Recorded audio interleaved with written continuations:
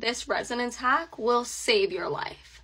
Hear me out. For example, let's say the question says, on the following structure, show the resonance arrows. Step 1. This is not IUPAC, but I want you to label, starting from the charged carbon, number 1, 2, 3, 4, 5, following the path of the double bonds. The next thing you got to do in every single resonance question is draw in all the lone pairs on the atoms that need them and draw the electrons that are in the pi bonds. I'll show you why soon. Now here's the resonance trick.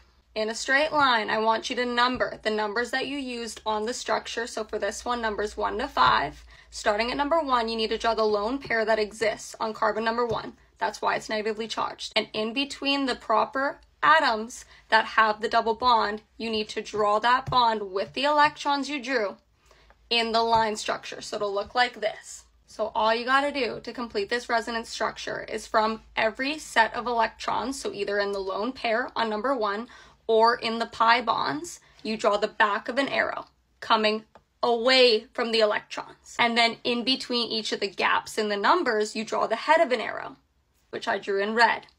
To finish off your resonance arrows, you just connect them, which I drew in orange. And then finally, when you get to electrons that have no other gap after the number, what you do is you put those electrons onto the last number.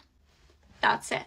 Here's what it looks like in your regular structure. All you gotta do to finish it off is just draw in the exact arrows you drew in your line in the real structure. That's it, that's all. This will literally save your life.